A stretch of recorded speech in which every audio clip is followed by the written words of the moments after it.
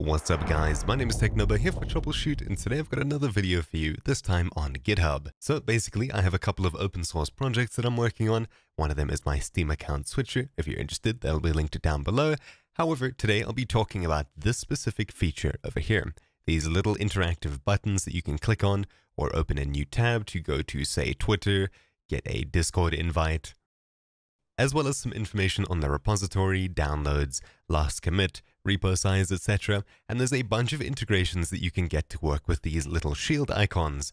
Basically, today I'll be showing you how you can set these up on your own open source project completely for free. Alright, so first of all, you'll need yourself a project. I'm going to go ahead and create myself a new private repo just so I can have something to work with that doesn't affect one of my projects currently. And I'll initialize it with a Readme. So I'll go ahead and start by editing the Readme file so that this shows right at the bottom of our repo. You can of course put these images inside of the Wiki and other places, but most of the time they're just used in the Readme. So I'll go ahead and add something here.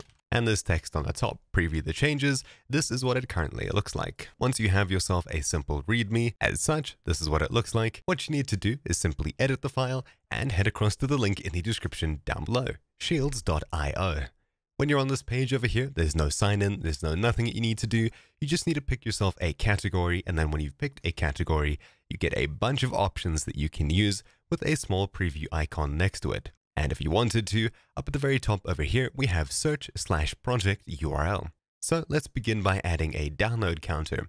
What exactly do we do? Well, heading back to this list page, you can see there's a download section.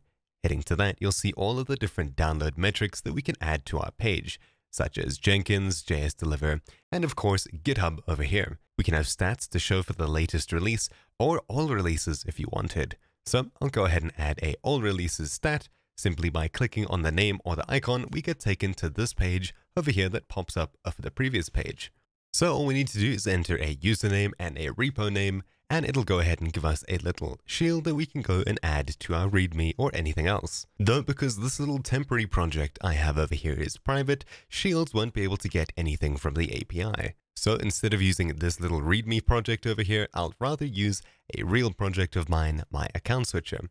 I'll simply copy the project's name from up here, and I'll paste it in under repo. My username is tcnobo. As such, and clicking somewhere else, we can see the total downloads.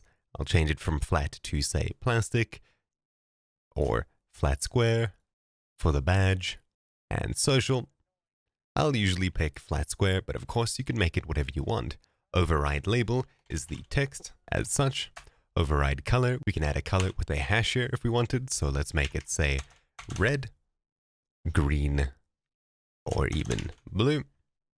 And we can even include a named logo over here. What exactly are those? Well, heading down on the main page to over here, we can see styles. The following styles are available, flat is the default. Examples are shown with an optional logo. So we can set them either by adding a question mark or by doing it in this little guide over here. So what exactly are the icons? Well, we can insert one of the named logos from Bitcoin, Dependabot, Discord, GitLab, NPM, PayPal, Server Fault, Stack Exchange, Superuser, Telegram, Travis, or something from the Simple Icons pack. And this is the Simple Icons pack. There are a ton of names of companies and logos inside of here. So usually you'll find what you're looking for within the 1307 SVG samples. Of course, you can search in the top left. So I'll head back to this one over here and I'll use the, say, GitHub logo.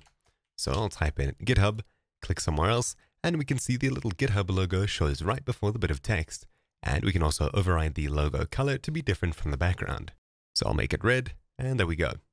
Then once you've found something that you like, we can go ahead and click copy badge URL, or we can click the drop down where we can copy it as Markdown, ASCII doc, HTML, etc, etc. Usually for the Readme, you'll be using Markdown.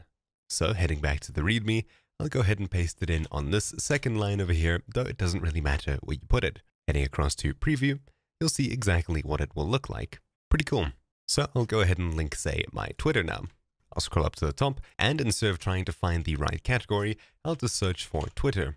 Then I'll go and add a, say, Twitter follow, and I'll enter a Twitter username at the top as it's requesting.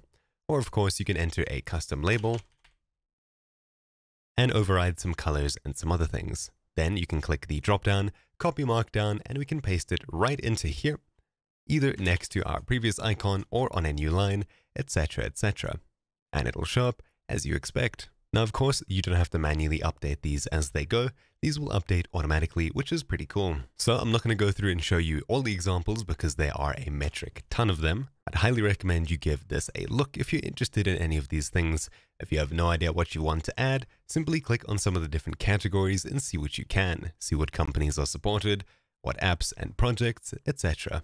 So looking at all of these different ones, of course, you can take your time to go and look through them. This was just a simple tutorial.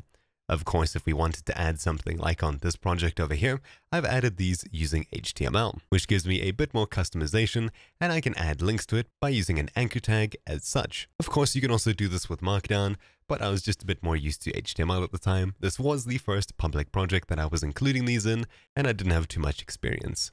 Though I'm not going to go too far into detail, that is how to add these little shield icons or pills, tablets, whatever you want to call them, to your Readme and Wiki, and it's a pretty useful little tool, especially if you want to find information at a quick glance. So either way, that's about it. Thank you all for watching. My name's been Technoba here for Troubleshoot, and I'll see you all next time. Ciao!